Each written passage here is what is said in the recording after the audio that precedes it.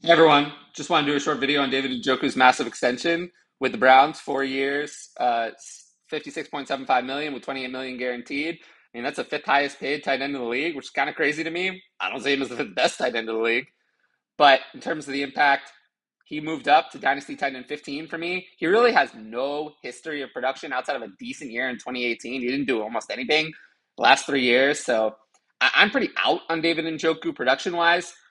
I would say this buries Harrison Bryant. He's probably a drop for me in most formats, unless it's a deep or a tight end premium format.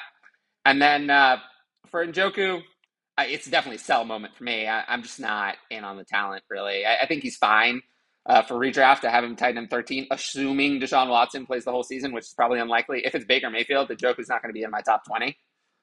So, yeah, again, probably a sell moment for me. So, go for that.